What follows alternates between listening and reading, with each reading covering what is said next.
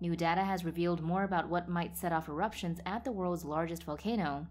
In a study published in Nature Scientific Reports, researchers at the Rosenthal School of Marine and Atmospheric Science at the University of Miami modeled movements inside the Mauna Loa volcano in Hawaii, which, according to the U.S. Geological Survey website, has a summit of 17 kilometers or 56,000 feet above its below seafloor base.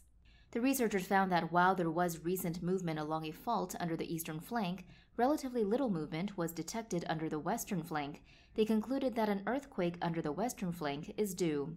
Alongside this, the researchers found that between 2014 and 2020, 0.11 cubic kilometers of new magma pushed its way into a dike-like magma body beneath the south of the volcano's summit.